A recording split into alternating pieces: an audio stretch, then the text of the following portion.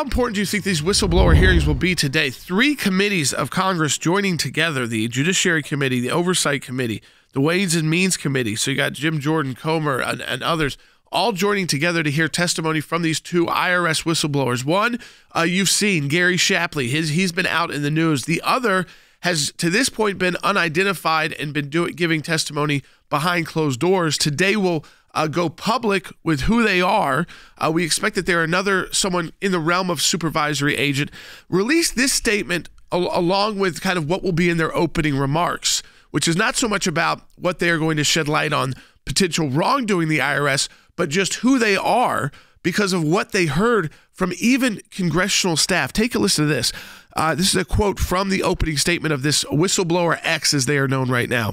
I'd recently heard an elected official say that I must be more credible because I am a gay Democrat married to a man. I am no more credible than the man sitting next to me, that would be Gary Shapley, due to my sexual orientation or my political beliefs. The American people deserve to know the truth, no matter how uncomfortable or inconvenient it may be for either political party or those in power. So what he's saying there, Logan, is, again, it's one, absurd that you think I'm now more credible because I happen to be a gay man.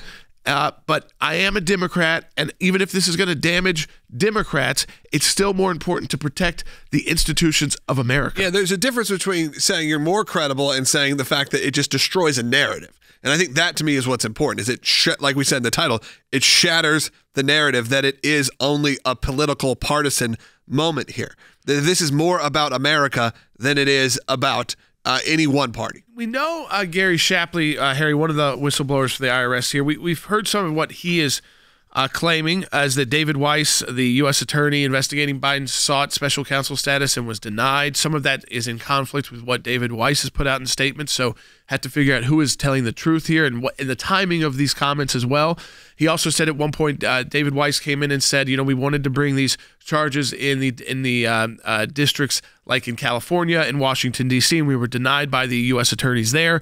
David Weiss said that was not necessarily correct. He said he could bring charges anywhere, but he says he could bring charges anywhere, and yet he really did not have the power ever to do that. The government always had to, whether it was the DOJ and the Attorney General overriding a U.S. attorney or a U.S. attorney, because he wasn't a special counsel. So we have that, but we have a new whistleblower today who, again, is going to testify that I might be a Democrat, I might be a gay man, but I also believe that this is so dangerous to our nation that it is important that we come out now, that American people deserve to know the truth no matter how uncomfortable or inconvenient it may be. And a lot of this is to the slow walking of the Hunter Biden case, and also the denial of their even allegations that the FBI was tipping off the Biden Secret Service team before the IRS conducted searches on their properties. What we are witnessing is outrageous behavior, misbehavior by the Department of Justice. And I would argue there may be a need to appoint a special counsel to investigate the Department of Justice.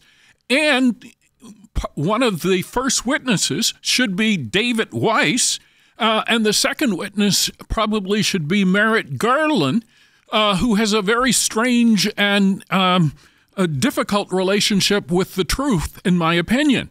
But I think at the end of the day, we have to find a way to overturn this two-tiered system of justice, which leads ultimately to a miscarriage of justice. And I also think at the end of the day, this erodes the confidence of the American people in the Justice Department, in the FBI, in the IRS, and this erosion is justifiable based on the facts I've seen. These brave whistleblowers who are under attack from the left, they are under assault from the left just for speaking out the way they should be to protect our rights and protect the institutions that, again, those whistleblowers say, we either have to trust that they're doing the right thing or they rot from within inside. And right now, Washington, D.C. is rotting in front of our eyes.